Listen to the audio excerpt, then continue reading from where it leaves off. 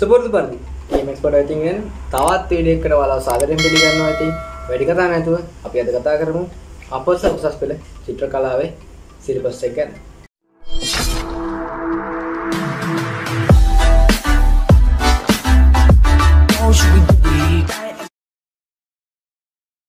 ඉතින් ඔයාලට මෙතන බලා ගන්න පුළුවන් ඉන්නේ මේ 2017 නම් ක්‍රියාත්මක වෙන 12 ශ්‍රේණියේ චිත්‍ර කලාවේ ගුරු මාර්ගදර්ශ පොත. ඉතින් අපි ඒ ගැන බලනකොට ඔයාලට තියෙන්නේ මොනවාද 12 අවසරදී ඉගෙන ගන්න තියෙන්නේ මොනවාද කියලා බලමු. මේකේ තියෙන විස්තර වලට අනුව ඉතින් මේකෙන් පිට ඔයාලට ප්‍රශ්න පත්‍රයට එන්න බෑ මම දන්න විදිහට. ඉතින් මේ සීන්න දේවල් ඉගෙන ගන්න දේවල් තමයි ඔයාලට අනිවාර්යෙන් ප්‍රශ්න පත්‍රයට අහන්නේ. ඉතින් මේක මුලින්ම තියෙනවා ඔයාලගේ ප්‍රකාශන චිත්‍ර ගැන මානව විද්‍යාව, සත්ත්ව විද්‍යාව, වර්ණ භාවිතය ඒ පිළිබඳ අපි ඉගෙන ගන්න ඕනේ. ඉතින් පර්යාවලක ලක්ෂණය, සම්පින්ඩනය, ත්‍රිමාන ලක්ෂණ, පරිමාණය හා පරිමාව, ඉතින් සම්බරතාවය මේ කියන ඔක්කොම යාළුවන් බලනවා. මේ විදිහට ඔයගෙන් පෝස්ටර් චිත්‍ර තියෙනවා, පැස්ටල් දියසායම, ඇක්‍රලික් ඒ ඕන එකක් භාවිත කරන්න පුළුවන්. ඉතින් රිද්මය, සමරන කලදාසිය, සම්මරතාවය, ඒකද ත්‍රිමාන ඒ ඔක්කොම ටික බලනවා. ඒ විදිහට අපිට තියෙන මෙතන ප්‍රකාශන චිත්‍ර ඊට පස්සේ මෙතන එනවා සන්නිදර්ශන, මොනවා හරි පෝස්ට් ඒ වගේ දේවල් අඳින්න පුළුවන්. ඉතින් ඔහම ගියාම දෘශ්‍ය කලාව කියන්නේ අපි බලාගෙන අඳින එක. එහෙම අපි අඳින ඒවා ටික කරනවා. ඉතින් අපි බලමු මේ අපිට මොනවද ඉගෙන ගන්න තියෙන්නේ මේ 12 වසරේදී. ඉතින් මෙතන තියෙනවා අපිට තෝරාගත් දේශීය කලාකරුවන්ගේ නිර්මාණ අපි ඉගෙන ගන්න ඕන. ඉතින් අපිට 12 වසරේදී ඉගෙන ගන්න තියෙන ඒවා තමයි ACGS අමරසේකර කියන සිත්තරා ගැන ඉගෙන ගන්න ඕනේ. ඉතින් ඒ සිත්තරාගේ යකදුරාගේ දියණිය වඩුවාගේ ගෙදර රැකියා නැත්තු ඒ වගේ එකම චිත්‍රයේ වඩුවාගේ ගෙදර ඒ චිත්‍ර අනිවාර්යෙන් ඉගෙන ගන්න. අපි ඒවා ඒගොල්ලෝදී අපිට තියෙන හොඳ කොහෙද. ඉතින් ඒවා ගැන ඉගෙන ගන්න. ඒ වගේම ඩේවිඩ් පෙන්ටා ගැන ඉගෙන ගන්න ඕන. ඩේවිඩ් පෙන්ටාගේ ජෙරුසලමට විජයග්‍රාහීව ඇතුළු වීම. ඒ වගේම යහපත් සමරිකානුවා. ඒ වගේම JDA පෙරේරා ගැන ඉගෙන ගන්න ඕන. ඉතින් JDA පෙරේරා ගත්තාම JDA පෙරේරා මහතාගේ නලගන කියන ඒ වගේම සීතාද සෙරන්ගේ ආලේඛ චිත්‍රය. ඒ වගේම M සාර්ලිස් මහතා ගැන ඉගෙන ගන්න ඕන. ඒ මහතාගේ චිත්‍ර තියෙනවා මහා මායාදේවිගේ සිහින. ඒ වගේම සර්ණ මංගල්‍ය. ඒ වගේම සෝලියස් මෙන්ඩිස් මහතා ගැන ඉගෙන ගන්න ඕන. ඉතින් කැලණි විහාරයේ බිස්සිතුම් ඇඳපු සිත්තරේ තමයි මේ සෝලියස් මෙන්ඩිස් කියන්නේ. ඉතින් ඒ සිත්තරාගේ බුදුරජාන් වහන්සේ මයංගයට වැඩම කිරීම, ශ්‍රීපාද ලාංඡනය පිටුම, ශ්‍රීපාද ලාංඡනය පිටුවීම. ඒ වගේම අපි සෝමබන්දු විද්‍යාපති කියන ශිල්පියා ගැන ඉගෙන ගන්නත් ඕන. ඒ ශිල්පියාගේ බෙල්ලන්විල විහාරයේ ඇඳුම් බිත්සිතුම් ගත්තම සරණ මංගල්‍ය, මාර් පරාජ්‍ය කියන චිත්‍ර ගැන අපි ඉගෙන ගන්න ඕන.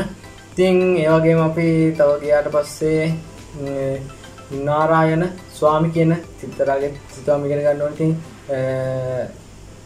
වැල්වැටිතුරේ මුතු අම්මාන් කෝවිලේ බිත්සිතුම් තමයි මෙන්න මේ ඒ සිතා ඇඳලා තියෙන මෙන්න මේ චිත්‍ර ශිල්පය. ඉතින් සූර සම්භාර ඒ වගේම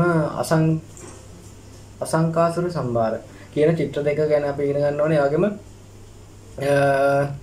ලංකාවේ චිත්‍ර ශිල්පීන් මේ චිත්‍ර ශිල්පීන් ටික තමයි ඉන්නේ. ඒ වගේම අපිට ඊට පස්සේ ඉගෙන ගන්න තියෙනවා ඉන්දියානු ඒ කියන්නේ ඉන්දියාවේ හිටපු චිත්‍ර ශිල්පීන් ගැන, ඉන්දියානු කලාකරුවන්ගේ කලාකෘති අධ්‍යයනය කරන්න කියලා තමයි අපිට මෙතන තියෙන්නේ. ඉතින් අනිවාර්යෙන් මේවා ඉගෙන ගන්න ඕන. අපි ඔයාගාව මේ සිලබස් එක හරියට නැත්නම් පොඩි නෝට් අවුට් එකක් කරලා දාගන්න. නැත්නම් මම මේක ඩවුන්ලෝඩ් කරගන්න තියෙන ලින්ක් එක මම ඩිස්ක්‍රිප්ෂන් එකේ දාලා තියන්නම්.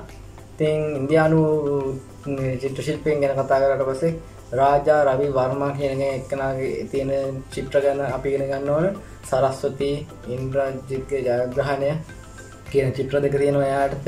ඒ වගේම අබනීන්ද්‍රා ටාගෝර් කියලා කෙනෙක් ඉන්නවා. එයාගේ ಭಾರತ මාතා අශෝක දේවිය සහ බෝධිය කියන චිත්‍ර ඉගෙන ගන්න ඕන.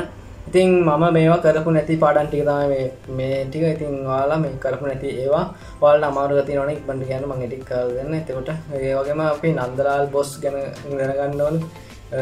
මේ බොස්ගේ තියෙන චිත්‍ර තමයි ශිව වසබීම රාධාගේ විරහව කියන චිත්‍ර දෙක ඉගෙන ගන්න ඕන. ඊට පස්සේ අපි ඉන්දියාවෙන් කෙලිම යුරෝපයට ආවට පස්සේ යුරෝපයේ ඉන්න හොඳ චිත්‍ර ශිල්පියෙක් තමයි මෙන්න මේ ලියනාඩෝ ඩා වින්චි කෙනෙක්.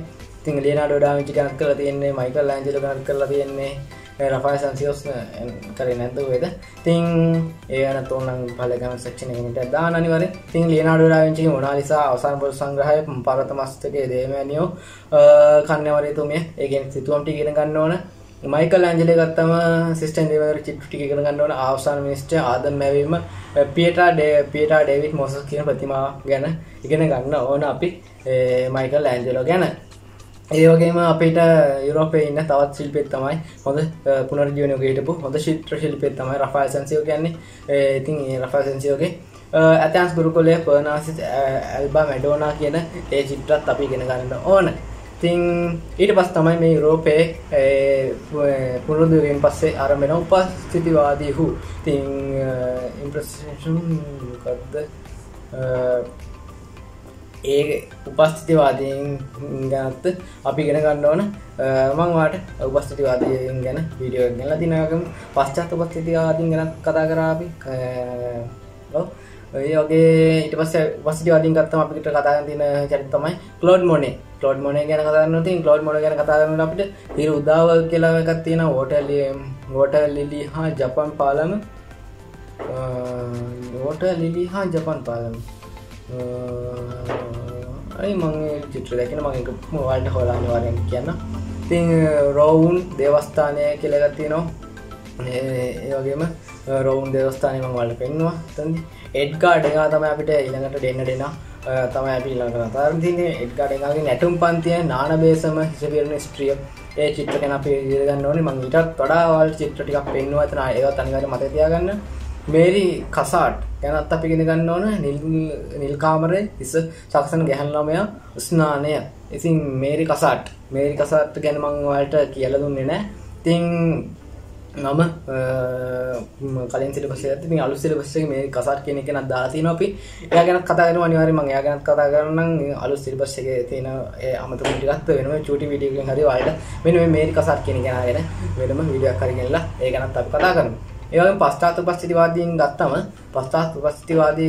ගත්තම අපිට කතා කරන්න තියෙනවා වින්සෙන්ට් වෑන් ගෝග් ගැන. වින්සෙන්ට් වෑන් ගෝග් ගැන අපි කතා කරා. අර්ථාපල බුදින්නෝ තරපිරය පුටුව කියන චිත්‍ර ගැන. ඉතින් මම පුටුව කියන චිත්‍ර ගැනත් කතා කරේ නෑ. ඉතින් අනිවාර්යෙන් ඒ අධර්ම ටික අනිවාර්යයෙන්ම හයිලයිට් කරලා ඒ ටික අනිවාර්යයෙන්ම කතා කරනවා අලුත් සිලබස් එකේ ඉන්න අයට. ඉතින් ඒ වගේම අපිට පශ්චාත් උපස්ථිතිවාදීන් ගත්තම පොල් ගොගෑන් ඉන්නවා. පොල් ගොගෑන් කහපැති ක්‍රිස්තුස් වහන්සේ. ඒ වගේම දෙවියන්ගේ දිනය, අප එන්නේ කොයි සිටද, අපි කවුරුද, අපි යන්නේ කොහෙටද. ඉතින් ඒ වගේ චිත්‍රත් තියෙනවා. අපි ඒව ගැන කතා කරා. ඉතින් පෝල් සෙසන් ගත්තම කාඩ් සෙල්ලම් කරන්නෝ, ඇපල් වට්ටිය, භූමි දර්ශන, ඉරුණු බිත්තිය හා නිවස. ඉතින් භූමි දර්ශන ගැනත් අපි කතා කරා. මම හිතන්නේ ඉරුණු බිත්තිය හා නිවස කියන එක මම ඔයාලට පෙන්නුවේ නැහැ. ඉතින් ඒකත් මම අර වීඩියෝ එක කරනකොට අනිවාර්යෙන් ඒකත් දාලා ඔයාලට මම පෙන්නන්නම්. ගොයින් හරි හොයලා. ඉතින් අපිට ඊළඟට කතා කරන යුරෝපයේ චිත්‍ර ශිල්පීන් ඊළඟට එන්නේ ගණිකවාදය. ඉතින් ගණිකවාදයේදී අපිට හම්බ වෙන චිත්‍ර ශිල්පීන් තමයි පැබ්ලෝ පිකාසෝ ගැන අපි ඉගෙන ගන්න ඕනේ. ඉතින් මේ පැබ්ලෝ පිකාසෝ ගැන අපි 10 11 ඉගෙන ගත්තා මම හිතන්නේ. අපි ඉගෙන ගත්තා මම හිතන්නේ අනිවාර්යෙන් ඉගෙන ගත්තා මට මතකයි. ඉතින් පැබ්ලෝ පිකාසෝගේ අවිග්නොන්හි යුවතියෝ කියන එක ඉගෙන ගන්න ඕනේ. ඒ වගේම ගුවර්නිකා, ඒ වගේම වැළපෙන කත මම ඉගෙන තව වීඩියෝ එකක් ගෙනාවේ නැහැ. අනිවාර්යෙන් මේ වීඩියෝ එක ගෙනකොට ඔයාලට මේවත් එක්කම තමයි අනිවාර්යෙන් ගේන්නේ. අද ඉඳන් වීඩියෝ අලුතින් ගෙනකොට ඔයාලගේ නිවුස් සිලබස් එකටත් අදාළව තියෙන ඒවත් කවර් කරගෙන තමයි යන්නේ අනිවාර්යෙන්.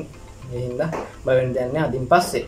ඉතින් අපිට ගණිකවාදය කතා කරාට පස්සේ තව ජෝර්ජ් බ්‍රාග් ගැන කතා කරන්න තියෙනවා. ජෝර්ජ් බ්‍රාග්ගේ නිවස සහ ගස් කියන චිත්‍රය, වගේ මිනිසා සහ ගිටාරය, පාදම සහිත මේසය කියන චිත්‍ර ගැන අපිට යුරෝපයේ චිත්‍ර ශිල්පීන් ගැන කතා කරන්න තියෙනවා. ඉතින් මම දැන් මෙතන කතා කරපු කට්ටියගේ ශ්‍රී ලංකාවේ ටික දෙනෙක් ගැන කතා කරා. ශ්‍රී ලංකාවේ තව කට්ටිය ඉන්නවා කතා කරන්න. ඉතින් ඒ කට්ටියගේ වීඩියෝ ඕනද, ඒ කට්ටියගේ අමාරුයිද කියන එක අනිවාර්යෙන් කමෙන්ට් සෙක්ෂන් එකේ කමෙන්ට් කරන්න. ඒ වගේම ඉන්දියාවේ චිත්‍ර ශිල්පීන් ගැන කතා කරේම නැහැ.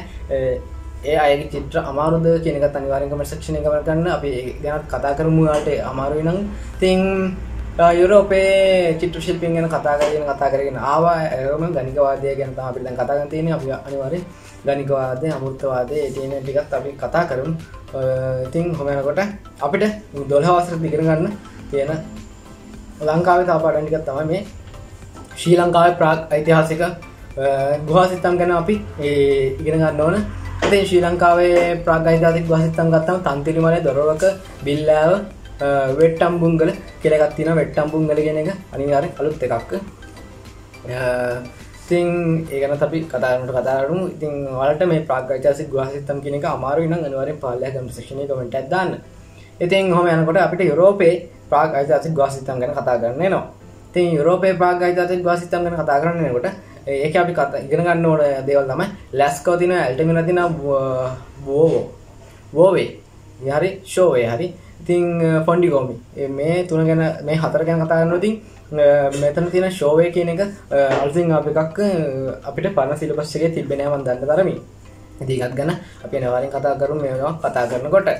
එතකොට අපිට ඊට පස්සේ ඉගෙන ගන්න වෙනවා මේ 12 වසරේදී ශ්‍රී ලංකාවේ ස්තූපය හා ඒ ආශිත වාස්තු විද්‍යා නිර්මාණ අංග අධ්‍යයනය කරන්න. ඉතින් ශ්‍රී ලංකාවේ ස්තූපයි ඒ ආශිත වෙන වාස්තු විද්‍යා ගැන අපි ඉගෙන ගන්න ඕනේ. ඉතින් ඒ ඉගෙන ගන්න එකේ ස්තූපයේ ප්‍රභවය හා විකාශය අපි ඉගෙන ගන්න ඕනේ. ඉතින් ස්තූපයේ ආකෘතිය ඉගෙන ගන්න ඕනේ. ඉතින් ස්තූපයේ අංග තියෙනවා අපි ඉගෙන ගන්න ඕනේ. ඒ වගේම ශ්‍රී ලංකාවේ ස්තූප ගැන ඉගෙන ගන්නකොට තූපාරාමයේ රුවන්වැලි මහසෑය අබේගිරියේ ජේතවනාරාමයේ රංකොත් විහෙර කිරිය විහෙර හඟුරන්කැත පොත්ගුල් විහාරයේ ස්තූපය කියන ස්තූප ගැන අපි ඉගෙන ගන්න ඕනේ.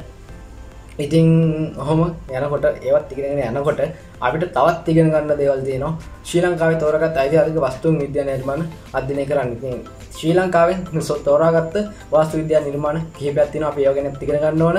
ඉතින් ඔහොම කතා කරනකොට ශ්‍රී ලංකාවේ තෝරාගත් ඓතිහාසික විදිහට ආසනගන බෝධිඝර පద్මාකර උපෝසථකර ජනතාකර. ඉතින් මේ පරණ සිලබස් එකේ තිබ්බ සෙට් එක තමයි උඩින් තියෙන්නේ. මේ ජනතාකර කියන්නේ මම හිතන්නේ අලුත් සිලබස් එකට ආපු එකක්. ඉතින් අපි මේ ගැන කතා කරනකොට ඔයාලට අනිවාර්යෙන් මේ ටික අමාරුයි නම් කමෙන්ට් සෙක්ෂන් එකෙන් පල්ලෙහා කමෙන්ට් එකක් දාන්න. අපි ගැන කතා කරමු. මේ අලුතින් එන එකක් ගැන අපි අනිවාර්යෙන් කතා කරමු. ඉතින් ඒ වගේම අපිට ඉගෙන ගන්න ඕන වහල්කඩ සඳකඩ පහන මුරකල කොරවක්කල පියගැට පෙළ පුන් කලස කියන ඒවා ගැනත් අපි අනිවාර්යෙන්ම ඉගෙන ගන්න ඕන මේ 12 වසරේදී. ඉතින් ඒ ගැනත් අපි කතා කරගෙන යනකොට තව අපිට ඉගෙන ගන්න තියෙනවා තිවංක පිළිමගේ තූපාරාම පිළිමගේ ලංකාතිලක පිළිමගේ ශිව දේවාලය අංක 1 2 ඊට පස්සේ වෛජන්ත ප්‍රසාදය වෛජන්ති ප්‍රසාදය ඒ වගේ නිශ්ශංකලතා මණ්ඩලයේ පොළොන්නරු වටදාගේ තිරියාය වටදාගේ මැදිරිගිරිය වටදාගේ පොක්කුණු ඒ වගේ දේවල් ගැනත් අපි කතා කරන්න ඕන. අපි ඉගෙන ගන්න ඕනේ ඒවා ගැන අනිවාර්යෙන් ඉගෙන ගන්න ඕනේ. ඉතින් අපි ටිකක් ලොකු සිලබස් එකක් තියෙනවා අපිට කවර් කරගන්න. ඉතින් ඔයාලට මොනවා හරි සිලබස් මිස් වෙලා තියෙනවා නම් ඔයාලට අමාරුවෙම කියලා දැනෙනවා අනිවාර්යෙන් ඉක්මනට කමෙන්ට් සෙක්ෂන් එකේ කමෙන්ට් කරන්න. මම මොකද ඒවා ටැග් ගාලා ඔයාලට කියලා දෙන්නම් ඔයාලට තේරෙන විදිහට. ඉතින් අපි හැම බලාගෙන අපි ඔය පාඩම් කරගෙන යනකොට අපිට තවත් ඉගෙන ගන්න තියෙනවා මේ ඉසුරුමුණි විහාරයේ චිත්‍ර. ඒ චිත්‍ර නෙවෙයි ඉසුරුමුණි විහාරයේ ආශ්‍රිත කලා නිර්මාණ ඉගෙන ගන්න තියෙනවා. ඉතින් ඉසුරුමුණි ආශ්‍රිත කලා නිර්මාණ තමයි පෙම්මි වල කැටයම් ඉගෙන ගන්න ඕනේ. ඒ වගේම මේ සහ අශ්වයිස්තම කැටයම් ඉගෙන ගන්න ඕනේ. රජපෞල කැටයම් ඉගෙන ගන්න ඕනේ. ජල ක්‍රීඩා කරන ඇතුන් දැක්කන කැටයම් ඉගෙන ගන්න ඕනේ. ඉතින් අපිට මේවා හුරු පුරුදුයි. ඒ හින්දා වැඩි ගොඩක් අවුලක් නැහැ කියලා හිතනවා ඒ ටික. ඉතින් අනුරාධපුර යුගයේ බුද්ධ ප්‍රතිමා අධ්‍යයනය කරන්න අපි මම මේක ගැන වීඩියෝ එකක් කරා. අනිවාර්යෙන් ඔයාලා අමාරු වෙනා ගිහිල්ලා බලන්න මම ලින්ක් එක ඕන ඩිස්ක්‍රිප්ෂන් එකේ දාලා තියනවා මේ බුදු පිළිම වලට. ඉතින් බුදු පිළිම ප්‍රභවයේ මහා ඉලුප්පල්ලමේ හිටි පිළිමේ සමාධි බුදු පිළිමේ තොල්වේල බුදු ප්‍රතිමාව පංකුරේ බුදු ප්‍රතිමාව උකන හිටි පිළිමේ. ඉතින් අපි මේ ඔක්කොම ගැන කතා කරා. ඒ හින්දා ඔයාලට ඒ ටික අමාරු වෙනම් ගිහිල්ලා අනිවාර්යෙන් ඒ වීඩියෝ එකත් බලන්න. ඉතින් එහෙම අපි ඒ ටිකත් ඉගෙනගෙන යනකොට අපිට තව ඉතිනවා ඉගෙන ගන්න මේ පොළොන්නරු ගම්පොළ මහා නුවර යුගල විවිධ ප්‍රතිමා නිර්මාණ අධ්‍යයනය කරන්න කියලා කියනවා. ඉතින් පොළොන්නරු ගත්තම පොළොන්නරුගේ ප්‍රතිමා ගත්තම ගල් විහාරයේ බුද්ධ ප්‍රතිමාව, වටදාගේ බුද්ධ ප්‍රතිමාව, පොත්ගොල් විහාරයේ ප්‍රතිමාව අපි ඉගෙන ගන්න ඕන. ඒ වගේම ගම්පොළ මහා නුවරට ආවට පස්සේ ගඩලාන දෙනිය බුද්ධ ප්‍රතිමාව තියෙනවා, ලංකාතිලක බුද්ධ ප්‍රතිමාව තියෙනවා, ඒ වගේම දඹුලු බුද්ධ ප්‍රතිමාව තියෙනවා. අපි ඒවා ගැන ඉගෙන ගන්න ඕන. ඉතින් මම මේවා ගැන වීඩියෝ එකක් කරගෙන ආවලට ඒ ගැන අමාරු නම් අනිවාර්යෙන් කමෙන්ට් සෙක්ෂන් එකේ කමෙන්ට් එකක් දාන්න. ශනිකව ඒකක් අපි මංගා විස්තර නැති වුණත් මම කාගෙන් හරි ගිහලා මට තේරෙන විදිහට මම ඔයාලට සරලව කියලා දෙන්නම්. ඉතින් ඊට පස්සේ ඔහොම ගියාට පස්සේ ලංකාවේ ලෝහ කර්මාන්ත නිර්මාණ අධ්‍යයනය කරන්න කියලා කියනවා. ඉතින් අච්චර ඉගෙන තවත් අපි ඉගෙන යන ලෝහ කර්මාන්තය ගැනත් ඉගෙන ගන්න ඕන. ඉතින් ඒකේ අපි ඉගෙන අර්ධනාරී නටේශ්වර, ඒ වගේම අවලෝකිතේශ්වර බෝධිසත්ව ප්‍රතිමාව, තාරා දේවිය, තාරාදේවී කියන එක, දැදිගම කොටහෙර ඇත්පහන වගේ නටරාජ් කියන එක, ඒ වගේම ශිව සෝමස්කන්ධ මූර්තිය ඒව ගැනත් අපි ඉගෙන ගන්න ඕන. ඒ වගේම යනකොට අපිට අනුරාධපුරයේට සිතුවම් තියෙන තැන් තියෙනවා. ඒ වගේම සීගිරිය, හිඳගල, ගොනාගොල්ල, මයංගන ධාතු ගර්භය ඒව ගැන අපි ඉගෙන ගන්න ඕනේ. ඒව ගැන තියෙන සිතුවම් අපි ඉගෙන ගන්න ඕන. ඊට පස්සේ ඒවත් ඉගෙනගෙන ගියාට පස්සේ අපිට තව තියෙනවා පොළොන්නරු යුගයේ සිතුවම් ඉගෙන ගන්න තියෙනවා. ඉතින් පොළොන්නරු යුගයේ සිතුවම් ගත්තාම තිවංක පිළිමගේ විද්‍යාධර ගුහාව, දිඹුලාගල මාරාවිදිය කියන ඒ වගේ තියෙන සිතුවම් උත් අපි ඉගෙන ගන්න ඕන. එහෙම ඒවත් ඉගෙනගෙන ගියාට පස්සේ මහනුවර සම්ප්‍රදායේ සිතුවම් තියෙනවා. ඉතින් ගොඩරට ශෛලියට ඇඳුමක් තියෙනවා. දෙකල්දොරුව, මැදවල ටැම්පිට විහාරය, දඹුල්ල ලෙන් විහාරය, දඹුල්ල ලෙන් විහාරයේ තියෙන චිත්‍රත් අපි ඉගෙන ගන්න ඕන. ඒ වගේම පහතරට ශෛලීන් වලට ගියාට පස්සේ කතරුව පූර්වාරාමයේ, මුල්කිරිකල විහාරය, කරගම්පිටිය සුබෝධාරාමයේ, තෙල්වත්ත විහාරය ගැන ඒ වගේ තියෙන චිත්‍රත් අපි ඉගෙන ගන්න ඕන. ඉතින් හරි අපි ඒ ටිකත් ඉගෙන ගත්තා කියමුකෝ. ඒ ටික ඉගෙනගෙන අපි දැන් තව ටිකක් පල්ලෙහාට යනකොට අපිට මේ 12 වසරේ යනකොට අපිට තව ඉගෙන ගන්න තියෙනවා වාස්තු විද්‍යා නිර්මාණ ගැන. ඒ වගේම ඉන්දු නිම්නය ගැන තමයි අපිට ඊට පස්සේ ඉගෙන ගන්න තියෙන්නේ. ඉන්දු නිම්නය ගැන මම වීඩියෝ එකක් කරා. වල ඉන්දු නිම්නය අමාරු වෙනවා. කෙලින්ම මගේ channel එකට ඇවිල්ලා ඉන්දු නිම්නය ගැන කරපු වීඩියෝ සෙට් එකක් තියෙනවා. ඒ ටික බලන්න. එතකොට බලපුවම ඔයාලගේ ප්‍රශ්න ටික ක්ලියර් වෙලා යයි. ඉතින් වාස්තු විද්‍යා නිර්මාණ ගත්තම ඇතුළු නගරේ පිටත නගරේ ගැන අපි ඉගෙන ගන්න ඕන. ඉන්දු නිම්න ශිෂ්ටාචාරයටත් කලා නිර්මාණ අධ්‍යයනය කිරීමේදී. ඉතින් මේ ඉන්දු නිම්නයේදී හොයාගත්ත මූර්ති ගැන අපි කතා කරන්න ඕන. ඒ වගේම අපි ඒ ගැන ඉගෙන ගන්න ඕන. ඉතින් කවන්ද රූපේ, නලගන රූපේ, තාපසරුව, මුව දෙවඟන නෙමෙයි මව් දෙවඟන තියෙන මූර්ති අපි ඉගෙන ගන්න ඕන ඉන්දු නිම්න ශිෂ්ටාචාරයේ. ඒ වගේම මොහොම ගියාට පස්සේ මුද්‍රා ගැන ඉගෙන ගන්න තියෙනවා. යෝගාසන දේව රූපය, නොහොත් පශුපති කියන එක. ඒ වගේම රුක්දවියෝ කියන එක ව්‍යාග්‍රයන් කොටියන් දෙනු සමග සටන් කරන මිනිසා කියන මුද්‍රා ගැන අපි කතා කරන්න ඕන. ඉතින් මම මුද්‍රා ගැනත් අපි කතා කරා. ඊට පස්සේ ඉන්දියාවේ මෞර්ය කලා කෘති ගැන අපි අධ්‍යයනය කරන්න ඕන. ඉතින් මෞර්ය ගැන කතා කරනවා සාංචි ස්තූපය. ඉතින් සාංචි ස්තූපය ගැන මම වීඩියෝ එකක් කරලා දෙනවා. අනිවාර්යෙන් ඔයාලට අමාරු වෙනවා ගිහලා සාංචි ස්තූපය ගැන මම කරපු වීඩියෝ ටික බලන්න. එතකොට ඔක්කොම ක්ලියර් වෙලා යයි. ඉතින් සාංචි ස්තූපය ගැන කතා කරනකොට ඒ වගේම අශෝක ස්තම්භ ගැන මම කතා කරා වීඩියෝ කරලා දිනවා. ඉතින් ලෞරියානන්දක ස්තම්භය, සාරනාථ ස්තම්භය, රාම්පුරා ස්තම්භය ඒ වගේම ඒවා කතා කරගෙන ගියාට පස්සේ අපිට තව තියෙනවා සාංචි තොරන් කැටයම් වෙනවා, බාරුත් ගල්වලට කැටයම් වෙනවා. ඉතින් ඒ දෙක ගැනත් අපි කතා කරා. ඉතින් ඒවා අමාරු වෙනවා අනිවාර්යෙන් පල්ලෙහා මම ඩිස්ක්‍රිප්ෂන් එකේ ඔන්න ලින්ක් එක දාන්නම්. ඔයාලට ඕන නම් ඒක කමෙන්ට් සෙක්ෂන් එකේ කමෙන්ට් එකේ දාන්න. මම එතකොට ඔයාලට හොයාගන්න බැරි නම් ලින්ක් එක ඔයාලා දෙන්නම්. නැත්නම් ඉතින් YouTube මගේ channel එකට ඇවිල්ලා ඒ වීඩියෝ ටික බලාගෙන යන්න තියෙන්නේ. playlist එකට ගිහලා revision කියන playlist එකට ගියාට පස්සේ වීඩියෝ 40ක් විතර ඇති මම කරපු.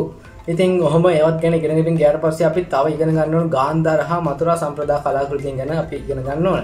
ඉතින් මේ ගාන්ධාරය ගත්තට පස්සේ කනිෂ්ක රජුගේ කාසිය. ඉතින් කාසියක බුද්ධ රූපයක් තියෙනවා. ඒ ගැන ඉගෙන ගන්න ඕන. හෝටි මන්දාර බුදු පිළිමය, බෙර්ගම්හි බුදු පිළිමය, තක්තිබහි බුදු පිළිමය, සහාරිබල්වල බුදු පිළිමය, දුෂ්කරක්‍රියාව පිළිමය කියන ඒ බුදු පිළිම ගැන අපි ඉගෙන ගන්න ඕන. මේ ගාන්ධාර සම්ප්‍රදායේදී අපි මේ ගැනත් අනිවාර්යෙන් අපි කතා කරපු වීඩියෝ එකක් තියෙනවා. ඒ හින්දා ඒකත් ඕනනම් ගිහලා බලන්න. ඒ වගේම අපිට මථුරා සම්ප්‍රදාය කලාකෘති ගැන කතා කරන්න තියෙනවා. ඉතින් කට්ටා බුදු පිළිමේ කනිෂ්ක රූප ඒවා ගැන කතා කරන්න පුළුවන්. ඉතින් මථුරා සම්ප්‍රදාය ගැනත් අපි වීඩියෝ එකක් කරා. ඒක ගැන බලන්න ගිහිල්ලා. ඉතින් එහෙම කතා කරගෙන යනකොට අපිට අමරාවති කැටයම් හම්බ වෙනවා. අමරාවති ගැන මම කතා කරන්නේ නැහැ. මම කතා කරන්න බලාපොරොත්තු වෙන වීඩියෝ එකක් කරන්න බලාපොරොත්තු ඉන්නවා ඒක ගැනත්. ඉතින් අමරාවති කැටයම් ගත්තට පස්සේ අපිට කතා කරන්න තියෙනවා රහල් කුමරු, දායාදෙල්ලීම, මහා මායා සිහිනේ, අභිනිෂ්ක්‍රමණය, නාලාගිරි දමනය, අමරාවති කැටයම් වල දකින බුද්ධ ප්‍රතිමා කියන ඒවා ගැන අපි කතා කරන්න ඕන. ඊට පස්සේ ඔහොම ඉන්දියාවේ ගුප්ත සම්ප්‍රදාය ගැන අපි කතා කරන්න ඕන. ගුප්ත සම්ප්‍රදාය ගැනත් මම වීඩියෝ එකක් කරලා තියෙනවා. ඉතින් ඒකදී අපි කතා කරන්නේ මථුරා හිටි බුදු පිළිමය, සාරනාථ බුදු හිටි පිළිමය කියන බුදු පිළිම දෙක ගැන අපි ඉගෙන ගන්න ඕන. ඉතින් ඒ ගැන වීඩියෝ එකක් කරලා ඔයාලා බලන්න පුළුවන් ගිහලා. ඉතින් අපි ඒ ටිකත් ඉගෙන ගන්නකොට අපිට තව කතා කරන්න තියෙනවා අජන්තා චිත්‍ර ගැන. ඉතින් අපි අජන්තා චිත්‍ර ගැන තේරුම් ගන්න ඕන. අපි අජන්තා චිත්‍ර ගැන කරපු වීඩියෝ එකක් තියෙනවා. ඒක ඔයාලට අජන්තා අමාරු වෙනවා. අනිවාර්යෙන් ගිහලා ඒ වීඩියෝ එක බලන්න.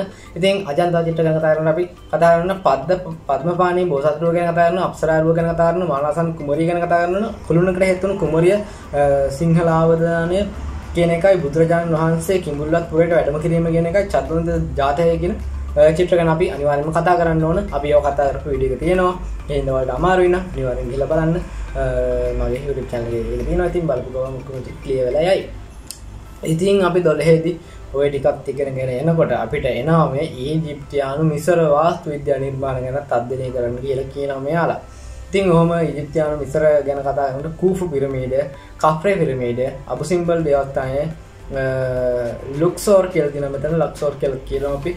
ලුක්සෝර් දේවස්ථානය ඒ වගේම ඒවා ගැන කතා කරන්න ඕන. ඉතින් ඒකේ තව ප්‍රතිමා තියෙනවා. ඒ ප්‍රතිමා තමයි නම්රේ නාමර් පළක. ඉතින් අපි මේවා ගැන කතා කරා. ඉතින් මම මේ නාමර් පළකේ කියන ගැන කතා කරේ නැහැ. අනිවාර්යෙන් මම ඒක ගැන ඔයාලට දැනගන්න ඕන කමෙන්ට් සෙක්ෂන් එකේ කමෙන්ට් එකක් දාන්න මම අනිවාර්යෙන් ගැන කරන්නම්. ඉතින් මෙන්කවේ රජුහා ඔහුගේ බිරිඳ ගැන කතා කරනවා. ඔහුගේ ස්ක්‍රයිබ් ප්‍රතිමාව ගැන කතා කරන්න ඕන. නෙෆර්ටිටි උඩුකය මූර්තිය ගැන කතා කරන්න ඕන. අපි ඒවා ගැන කතා කරා. මම මේ ඒ වීඩියෝ එකේ කතා කරපු දෙයක් තමයි මෙන්න මේ නම්රේ පළකයයි මෙන්කවරේ රජුහා ඔහුගේ බිරිඳ කියන දෙක ගැන කතා කරේ නෑ. ඒ ගැන ඔයාලට අමාරුයි නම් අනිවාර්යෙන් කමෙන්ට් සෙක්ෂන් එකේ කමෙන්ට් එකක් දාන්න. නිව් සිලබස් එකේ ආයෙත් මම ඒ ටිකත් කරලා දෙන්නම් පොඩි වීඩියෝ එකක් ගෙනලා. ඉතින් අපි හැම කතා කරන්නේ මිසරයේ චිත්‍ර ගැන අපි කතා කරන්න ඕනේ. චිත්‍ර ගැන කතා කරනකොට කුරුළු දඩයම මීඩියම් හිපාත්‍යෝ නාට්‍යාංගනාව හා සංගීතඥයෝ කියන එකයි ගැන අපි කතා කරන්න ඕනේ. ඉතින් මම මේ කුරුළු දඩයම මීඩියම් හිපාත්‍යෝ කියන එක ගැන කතා කරා. ඊට පස්සේ මිදිවැල කියලා එකක් තිබ්බා. ඒක ගැන කතා කරා. මේ නාට්‍යාංගනාව සහ සංගීතඥයෝ කියන එක ගැන අපි කතා කරන්න බැරි වුණා. අනිවාර්යෙන් ඒක ගැන තෝරන ඔය කමෙන්ට් සෙක්ෂන් එකේ කමෙන්ට් එකක් දාන්න. මම ගැන කතා කරනවා කි. අලුත් සිලබස් එකේ ආයෙත් ඕන වෙන්නේ කියලා බැලුවා හිතෙනවා. ඉතින් ඔයාලා බය වෙන්න එපා. අදින් පස්සේ ගෙන හැම වීඩියෝ එකේම අලුත් සිලබස් එකේ ආයෙත් තියෙන ඒවත් මම හොයලා තමයි අනිවාර්යෙන් වීඩියෝ ගේන්නේ. ඉතින් අපි ඔහම ඒවා ගැනත් ඉගෙන ගන්නකොට අපිට තව කියනවා මේ ග්‍රීක වාස්තු විද්‍යාව ගැන ඉගෙන ගනින් බං කියලා කියනවා ඒ කට්ටිය. එහෙනම් අපි ඒක ගැන ඉගෙන ගන්න ඕන. පදිනෝන් දේවස්ථානය ගැන අපි ඉගෙන ගන්න ඕනේ. ඒ වගේම ග්‍රීක ස්තම්භ ගත්තම ඩොරික්, අයොනික්, කොරින්තියන් ගැන ඉගෙන ගන්න ඕනේ. ඉතින් අපි මේවා ගැන කතා කරේ නැහැ. ඒවා ගැන කතා කරන්න ඕන නම් අනිවාර්යෙන් ඔයාලට අමාරු කියලා හිතනවා නම් අනිවාර්යෙන් කමෙන්ට් සෙක්ෂන් එකේ කමෙන්ට් එකක් දාන්න. අපි ඒක ගැන කතා කරමු. ඉතින් ඔහොම කතා කරගෙන යනකොට තව බැටරි බඳුන් ගැනත් ඉගෙන ගනින් බං කියලා ඒ කට්ටිය කියනවා. ඉතින් අපි ඒවා ගැනත් ඉගෙන ගන්න ඕනේ. ඉතින් මේ වගේ කාල වර්ණ රූප මැටි බඳුන්, රක්ත වර්ණ රූප මැටි බඳුන් කියන දෙක ගැන අපි ඉගෙන ගන්න ඕනේ වශයෙන්. ඊට පස්සේ ග්‍රීක මූර්ති අධ්‍යයනයත් කරපන් කියලා කියනවා. ඉතින් ඒ හින්දා අපි ඉගෙන ගන්න ඕනේ ඒවා ගැනත්. මොකද මේකේ තියෙන සිලබස් එකේ තියෙන අනිවාර්යෙන් හැමතැන එකම ප්‍රශ්නයක් අහන්න පුළුවන්. ඒ හින්දා අපි මේ ගැන අපි අනිවාර්යෙන් ඉගෙන ගන්න ඕන. අපි ඒකක් ගන්නවා නම් ඉතින් පැරණි හා සම්භාව්‍ය අවධියේදී කුරෝසන් හා කෝරේ කුරෝස් හා කෝරේ මූර්ති ඉගෙන ගන්න කවපැත්තේස් කරන්න හෙළදරා සිටින ඩොරිෆස් කියලා කියනවා එකට. ඒ වගේම හර්මිස් සහ ඩයොනිසස් කියන ඒවා ගැන අපි ඉගෙන ගන්න ඕන. ඒවා ගැනත් ඉගෙන ගත්තට පස්සේ අපිට එනවා තව හෙලනිස්ටික් අවධියේ ඒවත් ඉගෙන ගන්න කියලා කියනවා. ඒ වගේම ඒකේ තියෙනවා ලැබකුන් කියලා එකක් තියෙනවා. ඒ වගේම සමුද්‍රාහි විජයග්‍රහණය, සමුද්‍රාසී විජයග්‍රහණයේ දෙවඟන, ඒ වගේම මියාන ගෝල්වරයා කියලා තව එකක් තියෙනවා. ඉතින් මේවා ගැනත් අපිට ඉගෙන ගන්න කියලා කියනවා. අපි ඒවා ගැනත් ඉගෙන ගන්න ඕන. ඔහොම මම මේ හෙලනිස්ටික් යුගයේ ඉතින් ග්‍රීක මූර්තිය ටික කරෙත් නෑ. ඒ ටික අමාරු වෙන. අනිවාර්යෙන් කමෙන්ට් සෙක්ෂන් එකේ කමෙන්ට් එකක් දාන්න. අපි ඉගෙන කතා කරමු. ඉතින් මේක වැඩි අමාරුවක් කියලා මම හිතන්නේ. මොකද අපි කලින් මේවා ඉගෙන ගත්ත දේවල් තමයි අපිට මේ තැන් වැඩියෙන් ටිකක් ඉගෙන ගන්න තියෙන්නේ. ඉතින් මෙන්න මේ දෙවඟනයි මිය යන ගෝල්වරයා කියන එකයි අලුතින් ඇඩ් වෙලා තිනවා මේ අලුත් සිලබස් එකට. කලින් පරණ සිලබස් එකේ තිබ්බේ නෑ ඒ දෙක. ඉතින් අපි ඒ ටික හැම ඉගෙනගෙන යනකොට ඒ ටික තමයි අපිට ඔය තියරි ඉගෙන ගන්න තියෙන්නේ 12 වසරේදී. ඉතින් මම 13 වසරේදී ඉගෙන ගන්න එක දැම්මම මේ වීඩියෝ එකත් එක්කම ගෙන්න යන්න ඕන. මේ වීඩියෝ දිග වෙනවා 13 වසර ගැන කතා කරනකොට. ඉතින් ඒ ගැන තවත් වීඩියෝ එකකින් අපි මේ 13 වසරේ තියරි ගැන අපි කතා කරමු. ඉතින් අපි මෙහෙම කතා කරනකොට අපිට හරි රයිට් අපි බලමු මේකේ තියෙනවා තව ප්‍රකාශන චිත්‍ර ගැනත් යමක් සඳහන් කරලා තියෙනවා. අපි ඉතින් ප්‍රකාශන චිත්‍රයේ මොනවාද බලන්නේ කියලා අපි බලමු මේකද ගැන තියෙනවා කියලා. ඉතින් ඔයාලට මේ ගුරු උපදේශ පොතේ අනිවාර්යෙන් මෙතන දාලා තියෙනවා. ඔයාලට මොනවාද ඉගෙන උගන්වන්න ඕන. මේ අස්සලු නෙල් ගොවිලියෝගෙන් චිත්‍රයක් නිර්මාණය කරන්න. ඒ ටික අනිවාර්යෙන් ඔයාලගේ ටීචර්ස්ලා අනිවාර්යෙන් ඔයාලට කරලා දෙන්න ඕන. ඊට පස්සේ අවුරුදු උදාව ගැන මේ තේමා යටතේ මේ ගුරුත්වයට දීලා තියෙනවා. ඉතින් ඔයාලට ඉස්කෝලේදී මේවා ගැන උගන්වන්නේ නැත්නම් ඔයාලට ගිහලා ටීචර්ගෙන් අහන්න පුළුවන්. ඇයි අපිට මේවා කරන්නේ නැත්තේ? මේවා අඳින්න තියෙනවා ඒ වාරට ටික අඳවන්නේ නැත්තේ ඇයිද කියලා ඔයාලට අහන්න පුළුවන්. ඉතින් අපිට ඕවා තමයි 12 අවසරදී මේ ඉගෙන ගන්න තියෙන තියරියක් වශයෙන් අපිට ඉගෙන ගන්න ඕන ටික තමයි 12 අවසරට ඕන ටික තමයි ඒ ටික. ඉතින් මේ 12 අවසරේ අපිට මේ ගුරුවත් පොතේම ඇවිල්ලා තියෙනවා ඡායාරූප එකතුවක් ඇවිල්ලා තියෙනවා. අපි ඒ තියෙන ෆොටෝ ටික බලමු.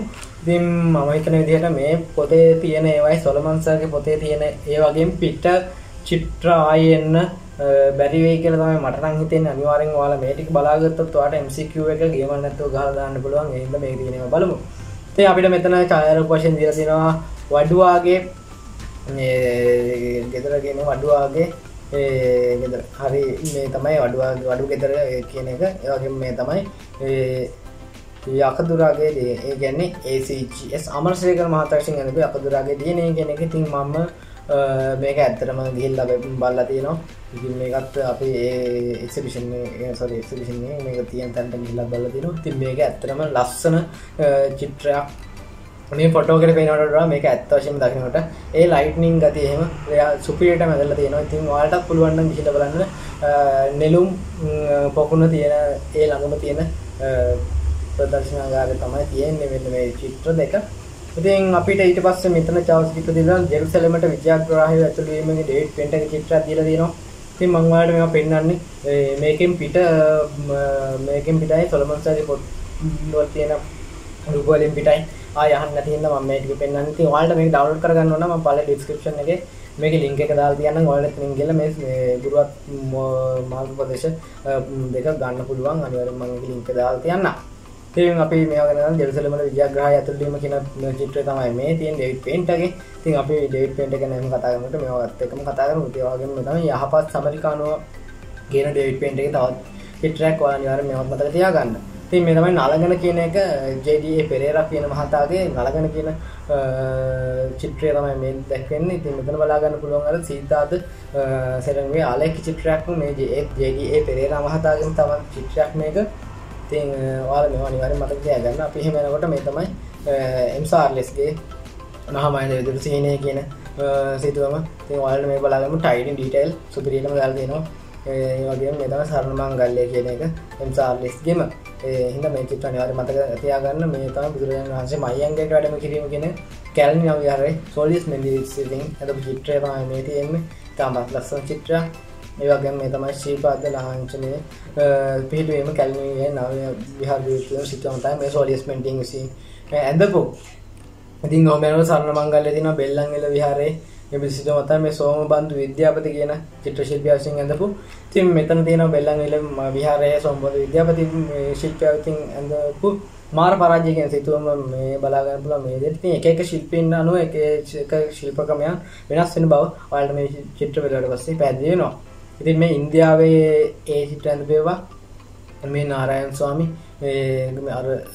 මේ ඉන්දියාවේ මේ ලංකාවේ මුතු අම්මන් කෝවිලේ විසිතුවම තමයි නාරායන් ස්වාමී විසින් අඳපු මේ සුර සම්බාර කියන එක සුර සම්බාරම් කියන චිත්‍රය. ඒතන ඔයාලට මේක බලා ගන්න පුළුවන්. ඉතින් මේ තමයි අසංක සම්බාර මුතු අම්මන් කෝවිල මුතු අම්මා කෝවිලේ විසිතුවමගේ නාරායන් ස්වාමී විසින් අඳපු චිත්‍රය. ඉතින් ඔයාලට මේක බලා ගන්න පුළුවන්.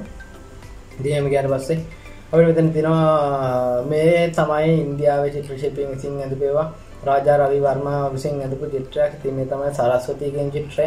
ඉතින් මේ තමයි ඒ ශිල්පියාගේම ඉන්ද්‍රජිත්ගේ ජයග්‍රහණයකින් චිත්‍රය. ඉතින් ඔහොම ගියාට පස්සේ අභිනන්දනාත් ටාගෝර් කියන චිත්‍ර ශිල්පියාගේ ಭಾರತ මාතා කියන චිත්‍රය තමයි මෙන්න මේ. මේ වගේම ඔහොම ගියාට පස්සේ මෙන්න මේක නම් මට දැකලා දුන්නා. මම හිතන්නේ අපි ටාගෝර්ගේ ඒ අශෝක දේවිය සහ බෝධිය කියන චිත්‍රය. ඊට පස්සේ අපිට තාම බලලා ගියාට පස්සේ මේක ශිව වසබීම නන්දලාල් බොස්ගේ චිත්‍රයක් නෙමෙයි ඉන්දියානු චිත්‍ර ශිල්පිනිගේ චිත්‍ර. ඉතින් මේව ගියාට පස්සේ තව තියෙනවා රාධාගේ විරහය නන්දලාල් බොස්ගේම චිත්‍රයක්. ඉතින් එහෙම අපිට ගියාට පස්සේ මෙන්න තියෙනවා යුරෝපයේ ශිල්පින්ගේ සිතුවම්. සෝරි වෙනවා. ඉතින් මේ ඔයාලා කවුරුද දන්න? ඒ ඩාවින්චිගේ මොනාලිසා කියන චිත්‍රය. ඉතින් මේ තමයි අවසන් භෝජන සංග්‍රහය වල දන්නවා. හින්දා මයික් පණ්ඩ පියාන පාර්වත මත්ස්‍යගේ දේවමැලිය වෙන්න මේක. ඔව් ඒක තමයි ඉතින් මයිකල් ආන්ජෙලෝගේ අවසන් විනිශ්චය කියන චිත්‍රය. ඉතින් මෙතන ආදම් නයිව කියන්නේ මයිකල් ආන්ජෙලෝගේ චිත්‍රයක්. ඉතින් මයිකල් ආන්ජෙලෝගේ ප්‍රතිමා ගත්තා. මේ තමයි පියටා ප්‍රතිමාව. ඒ වගේම ඩේවිස් ප්‍රතිමාව තියෙනවා. මොසස් ප්‍රතිමාව තියෙනවා මෙතන. ඉතින් ඇතැන්ස් ගුරුගෝලයේ කියන තියෙනවා රෆාල් සෙන්සියෝගේ. එකෙන් ඔයාලට මේවා ගැන මම වැඩි දුර කතා කරලා තියෙනවා වීඩියෝ වල. ඒ තමයි පර්නාසස් රෆාසෙන්සියෝගේ ඉතින් එහෙම ටික ඊට පස්සේ ඇල්බා මැඩෝනා කියන චිත්‍රය අපිට මෙතන බලා ගන්න පුළුවන්. රෆාසෙන්සියෝගෙන් තමයි. ඉතින් ඊට පස්සේ තමයි මේ උපස්ථිතිවාදීන් ගැන කතා කරනකොට මම මේ චිත්‍ර අනිවාර්යෙන් පෙන්වන්න ඔයාලට හින්දා මේ තමයි හිරුදාවක් කියන ක්ලොඩ් මොනේගේ චිත්‍රය. ඉතින් මේ තමයි වෝටර් ලිලි සහ ජපන් පාලම කියන චිත්‍රය. ඉතින් මම මේක පෙන්වුවේ නෑ ඔයාලට අලුත් සිලබස් එකේ ආපු චිත්‍රයක් තමයි මේක අනිවාර්යෙන් බලා ගන්න. ඉතින් මතක තියාගන්න මම අර වීඩියෝයේ මේක පෙන්ලා නෑ. ඉතින් ජපන් ලිලි වෝටර් ලිලි සහ ජපන් පාලම කියන ක්ලොඩ් මොනේගේ තව චිත්‍රය තමයි මේ. ඉතින් මේ ඔයාලට බලා ගන්න පුළුවන්. රෝන් දේවස්ථානයේ කියන මම මේක පෙන්වනවා අනිවාර්යෙන් ක්ලොඩ් මොනේ ගැන කතා කරනකොට මේ තමයි එඩ්ගාර් ඩෙන්ගාගේ නැටුම් පන්ති කියන චිත්‍රය. ඉතින් මේ තමයි නාන බේසම කියන එඩ්ගාර් ඩෙන්ගාගේ. ඉතින් මේ තමයි හිස පීරීම ස්ට්‍රී කියන එඩ්ගාර් ඩෙන්ගාගේ චිත්‍රය. ඉතින් මම ඉක්මනට පෙන්වනවා. මේ තමයි මේරි කසාට් කියන අපි මේරි කසාට් ගැන කතා කරගෙන අපි අනිවාර්යෙන් එකක් ගැන කතා කරමු. ඕනට ඕනනම් කමෙන්ට් සෙක්ෂන් එකේ කමෙන්ට් එකක් දාන්න. අපි ගැන කතා කරමු. මේ නිල් කාමරයේ කියන මේරි කසාට්ගේ චිත්‍රයක්. ඒ වගේම හිස කේස් සකසන ගහන ළමයා මේරි කසාට්ගේ තව චිත්‍රයක්.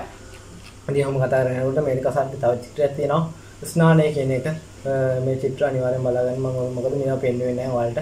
දැන්දී ඉතින් ඔහොම යනකොට මේ තමයි අර්ථාවල උදින්නේ අපි කතා කරපුවා. අපි කතා කරලා මේවා ගැන මිස්ටර් ටැංගෝ ගැන ඉන්න මම මේවා ඉක්මනටම පෙන්නගෙන යන්න. මේ තමයි තරුපිරි රය කියන චිත්‍රය මිස්ටර් ටැංගෝගේම. මේ තමයි අර පුටුව කියන චිත්‍රය මිස්ටර් ටැංගෝගේ. ඉතින් ඔයාලා මේවා අනිවාර්යෙන් බලා ගන්න. මම මේ ෆොටෝ කියන එක පෙන්වන්න බැරි වුණා මට. ඒකද එහෙනම් මේක අනිවාර්යෙන් මෙතනදී බලා ගන්න. මේව චිත්‍ර තිබ්බ කියලා ඉන්න ටැංගෝගේ. ඉතින් ඔහොම කතා කරගෙන යනකොට අපිට තියෙනවා මේ කහපායද ක්‍රිස්තුස් වහන්සේ කියන්නේ යෙලෝ ක්‍රයිස්ට් සිංහලෙන් ගොත් කතා එයාගෙන කතා කරන තියෙනවා. ඒ චිත්‍ර ගැන කතා කරන තියෙනවා පොල් ගෝගන්ගේ. ඊට පස්සේ ඔහොම ගියාට පස්සේ පොල් ගෝගන්ගේ තව තියෙනවා දෙවියන්ගේ දිනේ කියන චිත්‍ර ගැන අපිට කතා කරන්න කියන්නේ දීලා තියෙනවා මෙතන. ඉතින් අපි මේවා ගැන කතා කරා. ඊට පස්සේ මෙතන තියෙනවා මොකද්ද? අප එන්නේ කොහෙදද අපි කවුරුන්ද අපි යන්නේ කොහාටද ඒ පෝල් ගෝගන්ගේ සිතුවමක් තියෙන මම මේක පෙන්වුවේ නෑ අනිවාර්යෙන් මේක බලා ගන්න නෝට් එකක් දාගන්න පොඩි මේ ඔයාලට මේවා අර මම කරපු නැති නිව් සිලබස් එකේ කැරි කොටස් ටික ගෙනල්ලා චූටි වීඩියෝ ක්ලිප් එකක් හරි ගෙනල්ලා ඔයාලට ඉගෙන ගන්න ඕන නම් ඒකත් පල්ලෙහා කමෙන්ට් සෙක්ෂන් එකේ කමෙන්ට් එකක් දාන්න මම ඒකටත් කියලා දෙන්නම්. ඉතින් ඔහොම කතා කරනකොට මේ තමයි කාඩ් සෙල්ලම් කරන්න ඕන චිත්‍රය පොල් සෙසන්ගේ. ඒ වගේම මේ ඇපල් වට්ටිය. ඊට පස්සේ මේ තමයි මොකද්ද ඉරුතැලුණු බිත්ති සහිත නිවස පොල් සෙසන්ගේ. ඉතින් අපි මේක පෙන්වුවේ නෑ. ඉතින් මේක තමයි ඒ චිත්‍රය ඉරුතැලුණු පොල් සෙසන්ගේ බිත්තිය සහිත නිවස කියන සිතුවම අනිවාර්යෙන් මේක මතක තියාගන්න. ඉරුතැලුණු බිත්තිය සහිත නිවස කියන පොල් සෙසන්ගේ සිතුවම. ඉතින් ඔහොම ගියාට පස්සේ මේ තමයි හරි බයි බයි. ඉතින් කොහොම හරි මේ තමයි අවිග්නෝනිහි යුතියෝ පිකාසෝ පැබ්ලෝ පිකාසෝගේ අවිග්නෝනිහි යුතියෝ මේක ඔයාලා 10 වසරේදී පොළේ වසරේදී දන්නේ නැති. ඒ වුණ කතා කරනකොට මෙතන ගුවර්නිකා කියන චිත්‍රය අපිට හම්බ වෙනවා. ගුවර්නිකා තියෙනවා දැන් වැළපෙන කත කියලා එකක් තියෙනවා. අපි මේවා දන්නවා. ඉන්න මම මේවා ගැන වැඩි පෙන්වන්නේ නැහැ. ඉතින් මම නිවස සහ ගස් කියන ඒක චිත්‍ර නිවස සහ ගස් කියන නිවස සහ ගස් කියන චිත්‍රය මෙතන අපිට බලා ගන්න පුළුවන් එකක් දීලා තියෙනවා. ඒ වගේම තවත් තියෙන ගිටාරිස් සහිත මිනිසා ජෝර්ජ් බ්‍රාග්ගේ. ඉතින් මේ මෙතන මේ ගිටාරිස් සහිත මිනිසා කියන ජෝර්ජ් බ්‍රාග්ගේ සිතුවම තියෙනවා. ඒ වගේම පාදම සහිත මේසේ ජෝර්ජ් බ්‍රාග්ගේ තවත් සිතුවමක් තියෙනවා මෙතන. ඉතින් මේවත් අනිවාර්යෙන් බලා ගන්න. මේවා ගැන මම වීඩියෝවක් කරේ නෑ. අනිවාර්යෙන් මේවා ගැන වීඩියෝ ඕන නම් පල්ලෙහා කමෙන්ට් සෙක්ෂන් එකේ දාන්න අපි කරමු. ඉතින් අපිට ඒ ටික තමයි චිත්‍ර හම්බෙලා තියෙන අපිට බලන්න තව තියෙනවා. අපිට ඊට පස්සේ හම්බෙන මේ චිත්‍ර තමයි මොනවද අපි බලමු මොනවද අපිට මේකේ බලමු මොනවද තියෙන්නේ කියලා. ඉතින් කුට්ටයන් ඉක්මනට අපි බලමු අපිට නමක් තිබෙතන නිපුණතාවය අර විදේශ මූර්ති කැටයම්හලින් ගුණ නිර්මාණ කියන ඒවා යටතේ. ඉතින් අපිට මෙතන හම්බ වෙන තන්තිරිමලේ සිතුවම් සහිත ගුහාව ඉතින් දුනු චිත්‍ර ටික ගුහා සිත්තම් ටික අපිට මෙතන බලා ගන්න පුළුවන්. ඉතින් ඔයාලට මේ ගැන වීඩියෝ එකක් කරන අනිවාර්යෙන් කමෙන්ට් සෙක්ෂන් එකේ කමෙන්ට් එකක් දාන්න. ඉතින් ගුහා සිත්තම් අනිවාර්යෙන් මෙතන ගොඩක් තියෙනවා වගේම යුරෝපයේ තියෙන ගුහා සිත්තම් ගැනත් රූප තියෙනවා මෙතන ඕන තරම්. ඒ වගේම ඇල්ඩමීරා ඒ තියෙන ගුහාවල තියෙන චිත්‍ර ඔක්කොම තියෙනවා මෙතන. ඉතින් ඊට පස්සේ කියන පොන්ඩිගෝමි චිත්‍ර ඔක්කොම තියෙන ඊට පස්සේ තුපාරාම දාග අපේ චෛත්‍ය ටික ඔක්කොම ටික තියෙනවා මෙතන රූප වශයෙන්. ඊට පස්සේ අපිට තියෙනවා ආසනකර පුරුණකර ඒ ටික බෝධිකර අනම්මනම් ඉන්නේ පద్මකර පදනකර. අපිට මේ ගැනත් කතා කරන්න ඕන නම් අනිවාර්යෙන් කමෙන්ට් සෙක්ෂන් කමෙන්ට් එකෙන් අපි වීඩියෝ එක ගැන කතා කරමු. උපසතාකර කියන ඒවා තියෙනවා. ඒ වගේම ජනතාකර කියන මේ තියෙන්නේ ජනතාකරය මේ තමයි අලුත් සිලබස් එකට අවිලා තියෙන එකක් ගෘහ නිර්මාණයක්.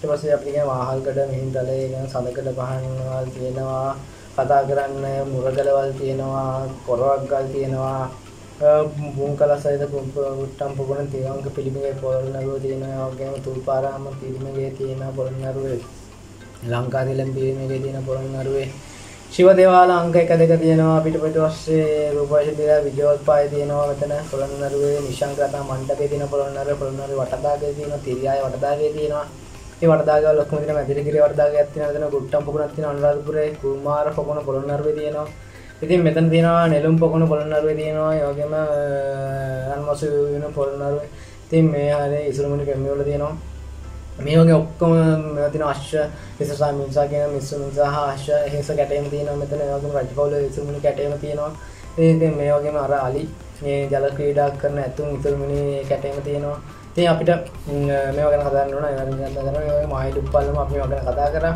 සමාධි බුදු පිළිමය තොරවිලි බුදු පිළිමය අපි පංකුලේ බුදු පිළිමය අවුරුදු පිළිමය ඒවා ගැන අපි කතා කරා ඔක්කොම කතා කරා අපි මේවා ගැන ඉතින් මේ පොළොන්නරුව වෙන ගල් විහාරයේ ඉදි පිළිමය ඒවා ගැන අපි කතා කරන්නේ ඒවා ගැන ඕනනම් අනිවාර්යෙන් කමෙන්ට්ස් එකේ කමෙන්ට් එකක් දාන්න අපි ශනික ඒවා ගැන කතා කරලාම් හරිනේ ගල් විහාරයේ තියෙන හරි ඒවා කතා කරලා ඊට පස්සේ මේ දෙන්නේ කතා ගන්න තියෙනවා මේවා ගැනත් රූප අපිට දීලා තියෙන පොත්ගුල් විහාරයේ තියෙන ප්‍රතිමා ගැන ඊට පස්සේ ගල්ලා දෙනේ විහාරයේ තියෙන ප්‍රතිමා තියෙනවා ඒවා ගැනත් ඔක්කොම දඹුල් විහාරයක් තියෙනවා ඊට පස්සේ ඉන්දියාවේ වාසස්සේ අවලෝකිතේශ්වර බෝධිසත්ව ප්‍රතිමාව තියෙනවා මාලාතරාය ප්‍රතිමා තියෙනවා නටරාජ ශිව සංගතේ ඒ ඔක්කොම තියෙන ශීඝ්‍රයේ චිත්‍ර ටිකක් තියෙනවා අපිට ශීඝ්‍රයේ චිත්‍ර ටිකක් බලා ගන්න පුළුවන් මෙතනින් ඒ වගේම අපිට තව තියෙන්නේ මොනවද පොළොන්නරුවේ තිවංග පිළිමයේ තියෙන චිත්‍ර ටික තියෙනවා දිඹුලාගල මාරවිදියේ ඒවා ටික තියෙනවා මේ තමයි වෙසනගාගේ මේ දෙගල් දොරුවේ චිත්‍ර ටික තියෙනවා අපිට තව තියෙන මැදවල ටැම්පිට විහාරයේ චිත්‍ර ටික තියෙනවා දඹුල්ල විහාරයේ චිත්‍ර ටික තියෙනවා කතුළු පූර්වාරාමයේ චිත්‍ර ටික තියෙනවා ඉතින් අපි මේ ගැන කතා කරමු අපිට කතා කරන්න ඕන අනිවාර්යෙන් කමෙන්ට් එකේ කමෙන්ට් දාන්න ශනිකවට ඒ විතර ගන්න තියෙනවා අයියේ මට මේක ඕන කියලා කියන්න ඇතුළ අපි මේක ගැන කතා කරමු ඒ වගේම අපිට තේරෙත් රජමහා විහාරය වගේ නාන තටාක මෙයාලට මේ අර ඉන්දියාවේ ඉන්ද්‍රිය භ්‍රෂ්ටාචාරය ටික අපි මේවා ගැන කතා කරා ඒ තියෙන මේවා තියෙන ඔක්කොම මේ සාංචි කැටයන් තියෙනවා සාංචි ගැනත් අපි කතා කරා ඒ ස්තම්භ ගැන කතා කරා සාංචි මේ ස්තම්භ ශීර්ෂය ඔක්කොම කතා කරා ඒ වගේ රූප මෙතන ලස්සන විදිහට තියෙනවාට මේක ලින්ක් එකකින් ගිහිල්ලා ඩවුන්ලෝඩ් කරලා ගන්න ඉතාමත් වැදගත් වෙයි කියන ඉතින් මේවා මේ පිළිම ගැනත් අපි කතා කරා මේ අපි මේවා කතා කරන්නේ වාරේ මේ තියෙන්නේ කත්‍රා බුදු වේනාව මේ තියෙන කයිෂ්කරුව ඉතින් මේ මහා මායාවේ අමරාවති කැටයන් ගැන අපි කතා කරේ නෑ අනිවාර්යෙන් ඒක ගැන ඕන නම් ඔයාලගේ මුස්ලිම් මෙතන මගේ අදහසක් තියෙනවා අමරාවති කැටයන් ගැන අපි කතා කරන්න ඕන කියලා අපි මේ බුදු පිළිම ගැන කතා කරා ඉතින් මේ අජන්තා චිත්‍ර ගැන අපි කතා කරා මේ ඔක්කොම ගැන අපි කතා කරා ඒ වගේම කුෆු අපි මේවා ගැන කතා කරා මිසරේ ගැන sorry ඉතින් මිසරේ ගැන කතා කරා ඊට පස්සේ මේවා ගැන කතා කරා අපි ඒ චිත්‍ර ගැන කතා කරා ඉතින් මම මේ චිත්‍ර ගැන කතා කරාට ඔයාලට තියෙන නාට්‍යංගන අවස්ථා සංගීතඥයෝගෙන් චිත්‍රය තමයි මෙන්න මේ චිත්‍රය ඉතින් අපි මේක ගැන කතා කරන්නේ නැහැ මේක ගැන ඕන අනිවාර්යෙන් කමෙන්ට් එකේ කමෙන්ට් එකක් දාන්න ඉතින් ඊට පස්සේ තියෙනවා ඒ ඩෝරික් මේ චිත්‍ර ටිකක් තමයි තියෙනවා අපිට මේවා අපි මේවා ගැන කතා කරේ නැහැ විශේෂයෙන් අපි මේවා ගැන ඕන නම් කමෙන්ට් එකේ කමෙන්ට් එකක් දාන්න මේ ප්‍රතිමා අනිවා ඔක්කොම තියෙනවා ඒ විෂයන් වලට අදාළ ඒ පාඩම් වලට අදාළ ඔක්කොම පින්තූර ටික මෙන්න මේ පොතේ ගැප් කරලා තියෙනවා ඔක්කොම ටික තියෙනවා ඉතින් ඔයාලට මම කරපු පාඩම් මොනවද නොකරපු පාඩම් මොනවද කියලා දැන් අයියාවක් ඇති ඉතින් ඔයාලට මම කරවලා නැති පාඩම් ඔයාලට මෙතනින් තියෙන අමාරුම පාඩම් මොනවද කියන එක කමෙන්ට් සෙක්ෂන් එකේ කමෙන්ට් කරන්න ඉතින් මම ඊළඟ වීඩියෝ එකෙන් 13 වසරේදී ඔයාලට ඉගෙන ගන්න තියෙන පාඩම් ටික මොනවද කියලා කියන්න. එතකොට ඔයාලට සිලබස් එක හරියට අඳුරගෙන මේ පාඩම් ටික හරියට ඉගෙන ගත්තොත් එක්සෑම් එක ගොඩ දා ගන්න පුළුවන්. ඒ හින්දා මේ වීඩියෝ එක ඔයාලට වැදගත් වුණා නම් තවත් කෙනෙක්ට වැදගත් වෙයි කියලා හිතනවා අනිවාර්යෙන් මේක ෂෙයා කරන්න. ඒ වගේම ඔයාලට තියෙන අමාරු පාඩම් මොනවද කියලා කමෙන්ට් සෙක්ෂන් එකේ කමෙන්ට් කරන්න. ඒ වගේම අලුතින් මගේ YouTube channel එකට ආපු කෙනෙක් නම් පාඩම් අතපර subscribe button එක ක්ලික් කරන්න. අනිවාර්යෙන් මාව subscribe කරන්න. ඒ වගේම like කරන්න, share කරන්න, comment කරන්න කියලා කියනවා. ඒ වගේම මගේ අලුත්ම channel එකේ තියෙන TMS art cafe එක පුළුවන් නේද? ඒක subscribe කරන්න කියලා මතක් කරනවා. ඉතින් මේ වගේ interesting video එකකින් හැමෝම බලාපොරොත්තු වෙන තියලා යන්න.